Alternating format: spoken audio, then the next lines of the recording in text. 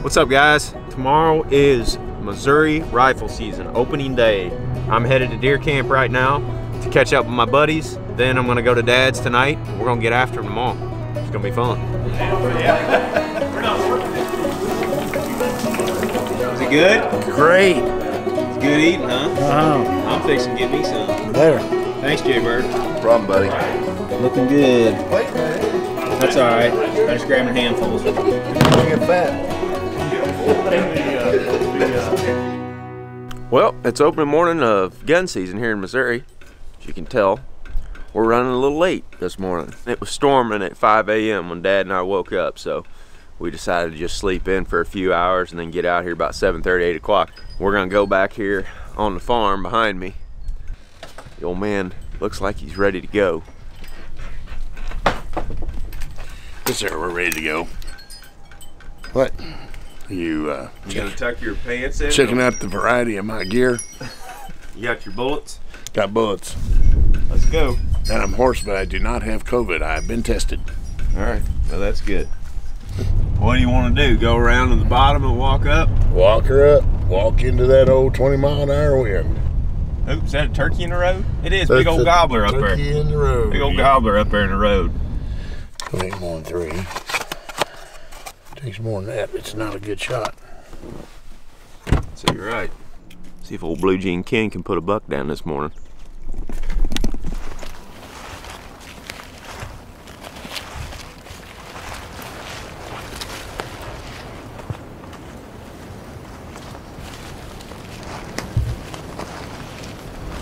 Killed my first deer out of that stand. Yeah. And your second. And my third, maybe. Yeah, I think you did, matter of fact. When did we build that stand? We built that stand when you wasn't too much help. Over 25 years, hasn't it? Yeah. You're getting pretty old. Yeah, no kidding. Got our old camera stand up there. Right there. It's grown in the tree at this point. Yeah, we gotta get that thing cut out.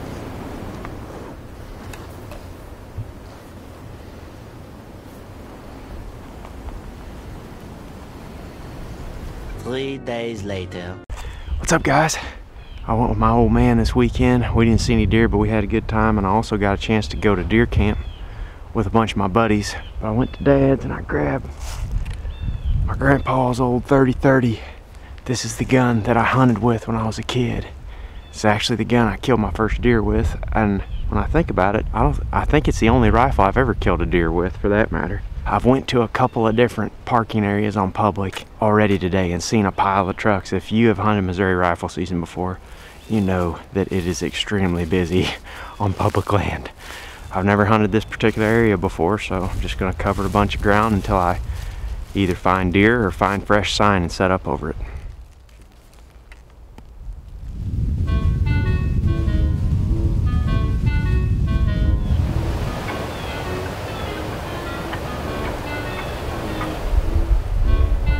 Well, that's definitely some dude rattling over there. Dang it. Probably try to move. Try to get further away from him somewhere here. Found the rattle maker. He's got him a nice orange flag up down there.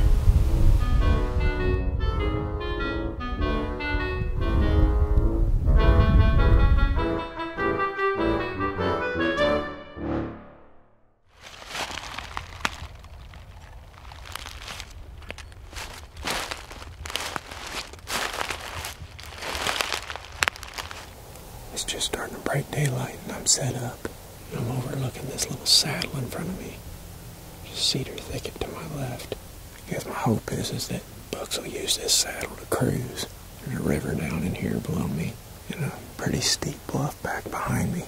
There's kind of one spot at the head of this ridge where that bluff sort of peters out down here in this saddle where bucks can cruise back and forth. They can cross the river and then come across the tip of this ridge and down and into these cedars.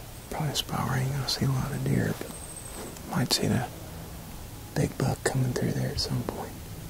Could get wild this morning. I've already heard a few shots going off in the distance. The Orange Army is at it again, boys and girls.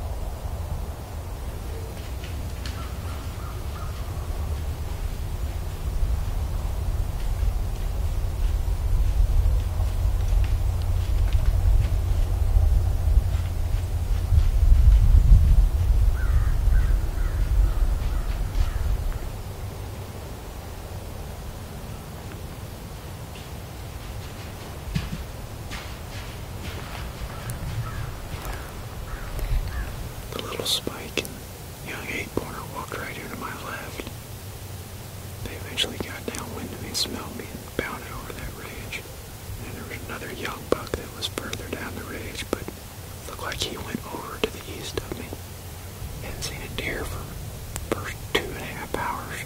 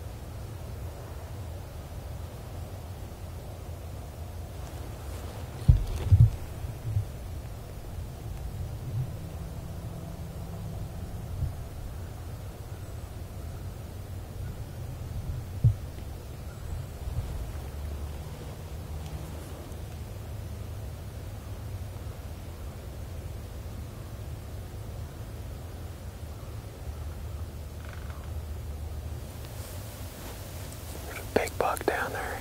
I just saw him walking through about 150 yards away. He's heard me call him, but he doesn't act like he wants to come up here.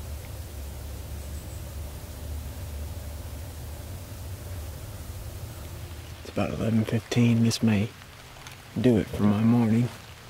I was hoping to sit in here until a little bit after 12, but I just looked at the radar and there's quite a bit of heavy rain coming in from the southwest here. About 15 minutes ago, I saw a nice buck come through about 150 yards out down this ridge. And last I saw him, he turned and he was walking to the right down in the bottom of that saddle there. Real close though. I mean, if he would have come up here where those younger bucks were at earlier this morning, we'd have been in business. This big wood stuff like this is tough. You gotta have a lot of patience. Just sitting in a saddle right here with a couple of faint trails that run up and over top of it. It's not the most action-packed way of hunting them for sure, but it's definitely effective. Blonde deer just gotta get the right one to do the right thing. And walk in front of me in this old 30-30.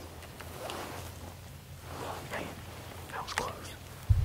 Guys, I just want to show you all my setup right here real quick. You can see that I'm tucked up in this cedar tree right here with a bunch of these horizontal limbs coming off of it. And this cedar tree's got a few trunks shooting out of the base here.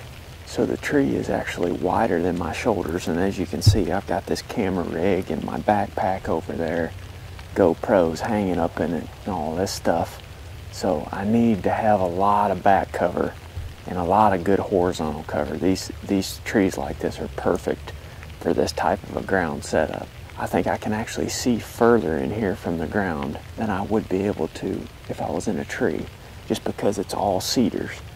Once you get up in the canopy of these cedars, they start to block stuff out for you at ground level. That's usually not the case. Usually you're better off in a tree as far as visibility goes, but didn't make it happen, but it's good morning.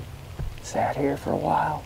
It's kind of boring doing this, just staring at squirrels most of the day, but it does work if you've got the patience and the time to just sit up in spots like this, especially if you're hunting big woods. You sit on top of these saddles and eventually during the rut something's going to come walking through there. Back after it again this morning, Missouri gun season. Set up at the same spot that I was at the other day where I saw those 4 bucks. Those 3 little bucks came right by me right here. And then I saw the bigger buck around 11 o'clock down in there. So got the same wind today, north wind, although it's not hardly doing anything right now. I'm probably going to drop the hammer on this 30-30 on the first legal buck that comes through here today. Only have one more day after today of firearm season. And I don't even know if I'm going to get to hunt tomorrow, so hopefully it works out. Ooh, somebody just got him one.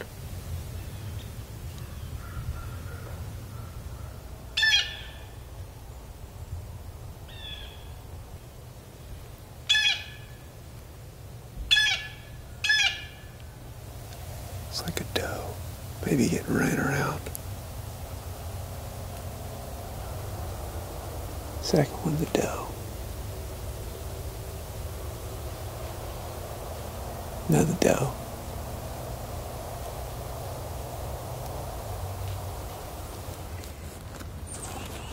There's a buck. I can see him trailing those does.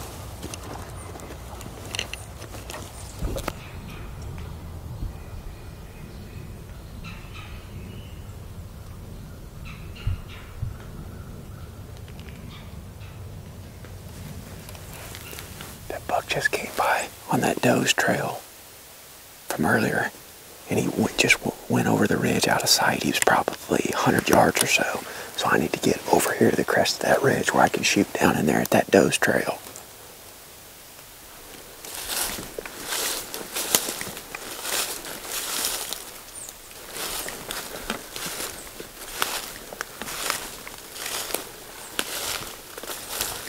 I'm gonna get right up to this cedar tree right here.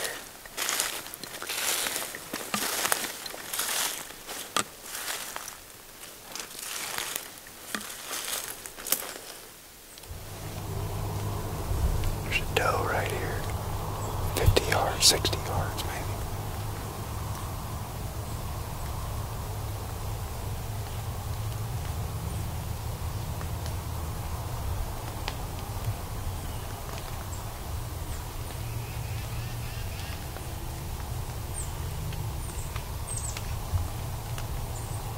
I think it's a doe.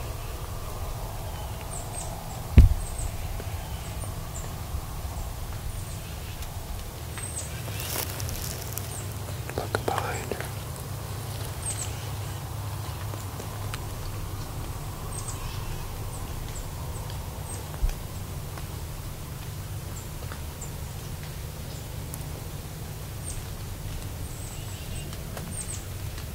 No, behind her.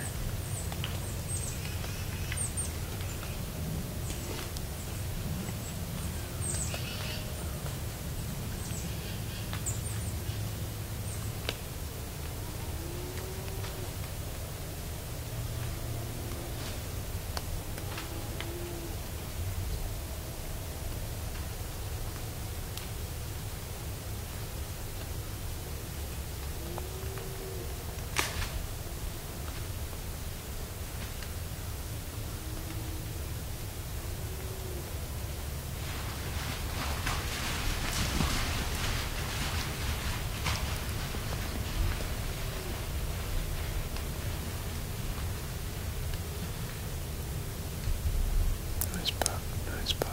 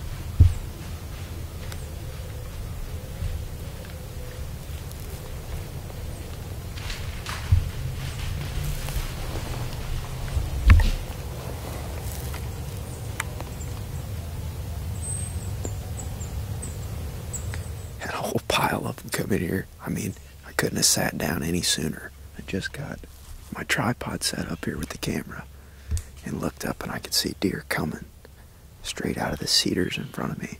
The only reason why I cocked the hammer back on him when I had him right here is because I didn't know if he was a legal buck or not. They have to have 4 points on one side. had so many deer around me that I couldn't pull up my binoculars to see if the dadgum thing was legal. So he literally had to get up here to like 20 yards before I could tell that he had little short 1.5 inch long brow tines. I think I'm in a good spot now though. Pile of does in here. More deer coming on top of this ridge over here. To my left.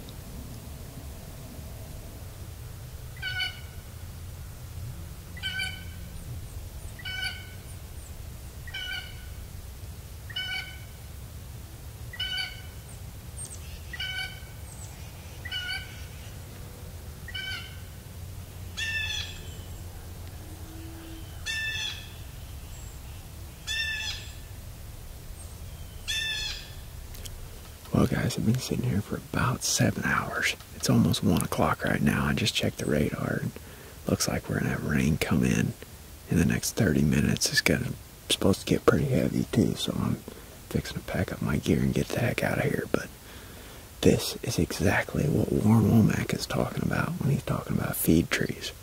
We had this same situation in Tennessee and it concentrated all of the deer. And I just kind of stumbled into this one. We got these cedars on top of this ridge. It's a good bedding ridge. In fact, I just had a little buck come in and bed down about 60 yards from me up in those cedars.